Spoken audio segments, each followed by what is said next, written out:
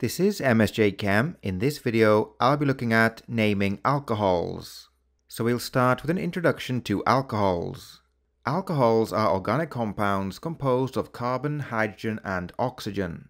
They have the hydroxyl functional group. The hydroxyl functional group is a hydrogen bonded to an oxygen atom.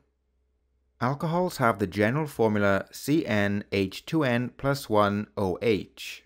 Alcohols undergo combustion reactions and oxidation reactions. They also undergo nucleophilic substitution reactions with carboxylic acids to form esters. When naming alcohols, we count the number of carbon atoms in the longest continuous carbon chain. This gives the name of the parent alkane. The E on the end of the alkane name is then changed to -ol. So the first alcohol in the homologous series is methanol. With 2 carbon atoms, we have ethanol. When we get to alcohols with 3 or more carbon atoms in the longest chain, there is more than one position for the hydroxyl group. A number is used to signify the carbon atom to which the hydroxyl group is bonded. So this example is propan-1-ol. In our next example, the hydroxyl group is bonded to carbon number 2. Therefore, it is named propan-2-ol. Note that we always assign the lowest possible number to the carbon atom which is bonded to the hydroxyl group. So propan-3-ol does not exist. Instead, it is named propan-1-ol.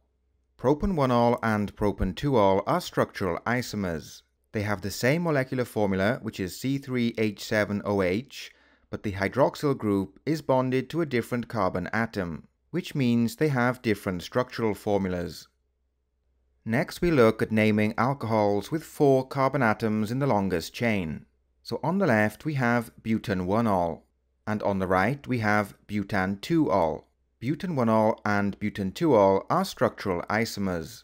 They have the same molecular formula, but different structural formulas. Next, we look at alcohols with 5 carbon atoms in the longest chain. So on the left, we have pentan-1-ol, in the middle, we have pentan-2-ol, and on the right we have pentan-3-ol. Like the previous example, pentan-1-ol, pentan-2-ol, and pentan-3-ol are structural isomers. And finally, we look at alcohols with 6 carbon atoms in the longest chain. So on the left we have hexan-1-ol, on the right we have hexan-2-ol, and at the bottom we have hexan-3-ol. So that's all from this video. In the next video on naming organic compounds, we'll look at naming the carboxylic acids.